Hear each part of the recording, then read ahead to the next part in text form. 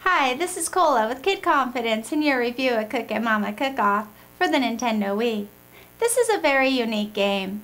It brings in the element of cooking as the main focus.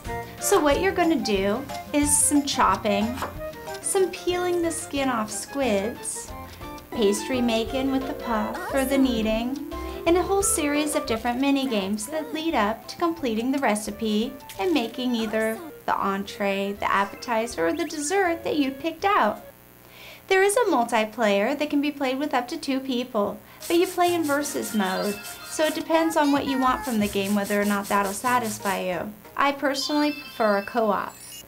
Also, the game brings in an element that reaches out to a newer audience of young gamer girls, and I like that a lot about the game.